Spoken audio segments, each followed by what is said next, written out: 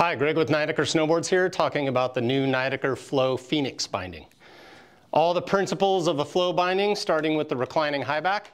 That's your in and out of the binding.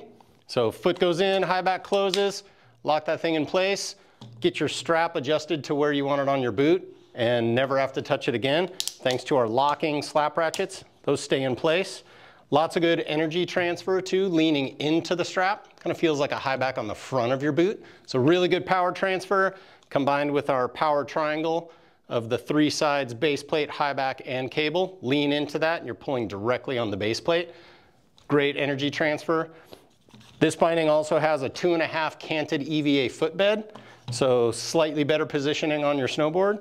Lightweight, traditional flow, set it and forget it, good all day long. So Nidecker Flow Fenix. Unisex binding this year, comes in a bunch of different colors for men and women, sized that way too.